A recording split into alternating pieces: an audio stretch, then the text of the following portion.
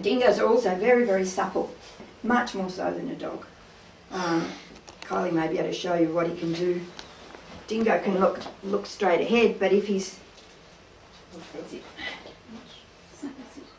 Good boy, Sid. Oh, you should maybe face the other way so he looks over. Yeah, dingoes can actually look over the back of their head and see you all.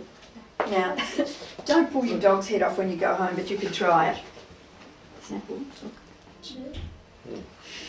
So they're incredibly flexible, and they will lay there and you'd be sure they've got a broken neck, you know.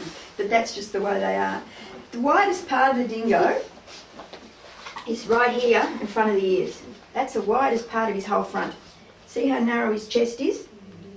So wherever this fits, the whole rest of the dingo can go. Now, every one of our dogs is generally wider here than the head. And that's one of the major differences between this species and a domestic dog. I know a bit about them because I am an all-breed dog judge, and I do judge all over the world, and probably had 1 million dogs under my hands. So that's really how I'm able to pick up so many marvellous things about this species here.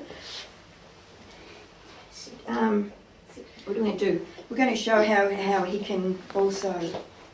No tricks yet. He thinks Kylie trains him, so he thinks it's trick time. Come on. Except, well, she's got the goodies.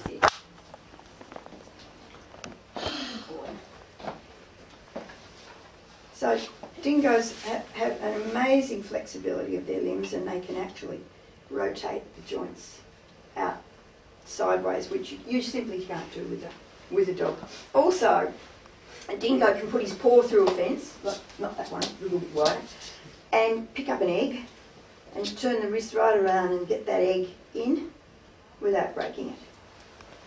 So they have this amazing laxity of their joints, which is all good.